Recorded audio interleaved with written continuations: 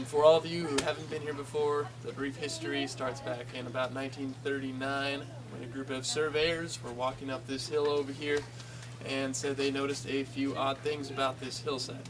Sort of make you feel like you can climb the walls. It's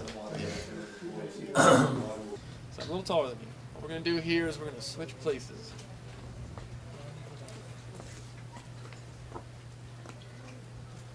Stand outside the mystery spot now. If you look straight ahead, your eye level is below my chin. And I can see over the top of your head.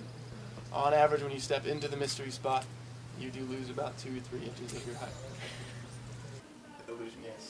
Sort of acting like a half pipe. Right. So whatever you put in there, ultimately is slowed down. That's kind of cool. Right.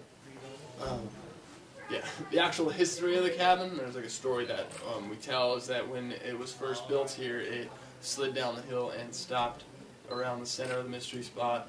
And over the years, they rebuilt it here so that it would stay in this spot. Now, if you can carefully walk this way, slowly. So you're still walking uphill, right? Well, no, and I'm dropping. Right now, I'm exactly holding.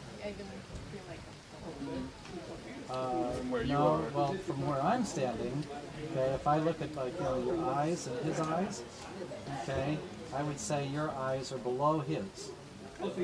And you can see that when the light comes through the cylindrical glass holding the water, that there is a magnification effect.